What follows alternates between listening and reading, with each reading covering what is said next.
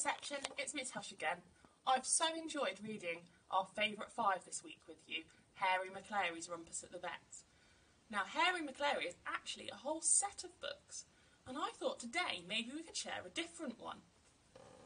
I have chosen this one, Hairy Maclary's Scattercat, because in Hairy Maclary's Rumpus at the Vets, everything becomes such a commotion and a kerfuffle because the cats chase the birds.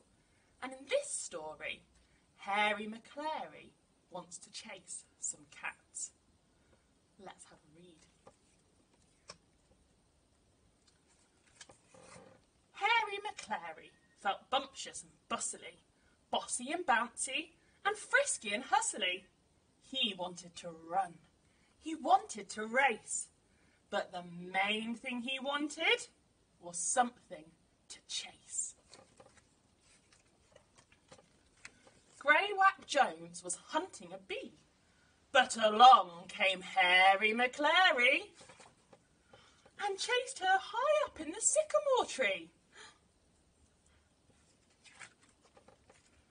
Butterball Brown was washing a paw, but along came Hairy Maclary and bustled him under a rickety door.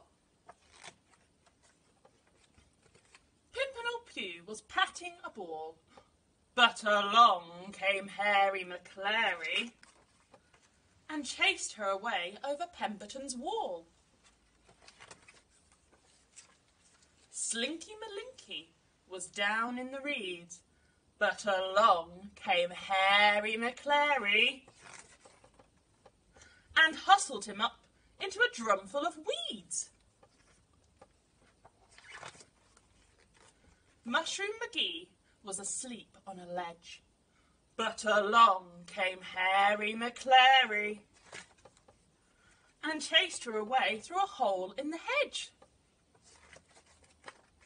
Down on the path by an old wooden rail, twitching a bit, was the tip of a tail. That's a bit like in the Rumpus at the Vets, where Hairy Maclary twitched his tail and the cockatoo tweaked it. I wonder what's going to happen here. With a bellicose bark and a boisterous bounce, Hairy Maclary was ready to pounce. But around came Scarface Claw, who bothered and bustled him, rustled and hustled him, raced him and chased him, all the way home. The end. So that story ended with a cat chasing Hairy Maclary. So it wasn't so different from the Rumpus at the Vets after all.